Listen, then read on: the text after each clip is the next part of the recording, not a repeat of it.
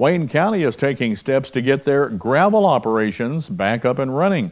The operations was halted about a month ago following a surprise inspection by the Mine Safety and Health Administration.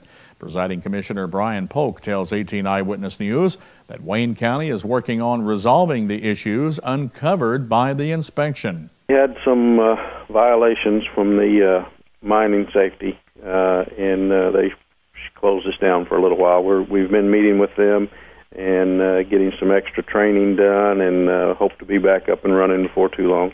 Polk says they have been working with the agency and have not been told if they will be fined for the infractions.